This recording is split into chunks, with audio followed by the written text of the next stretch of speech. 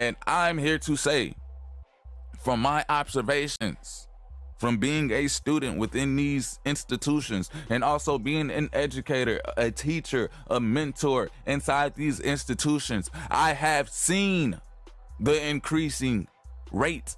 of these children who have ADHD, who have autism, who have learning disabilities, and who have some type of intellectual disability. So to say it was 2006, 2008, about 15% of children, oh, it's been increasing exponentially to the point where they don't even want to talk about what type of percentage rate of children between the ages 3 to 17 are out here moving around in some type of disorder right now.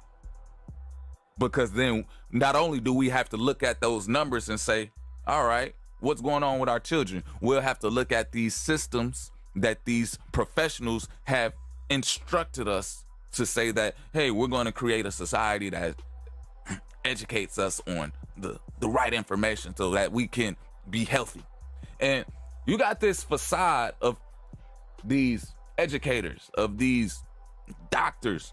always pushing these ideals on the people. And it's such a conundrum because it's like, you think they try to help, but they do more harm than helping.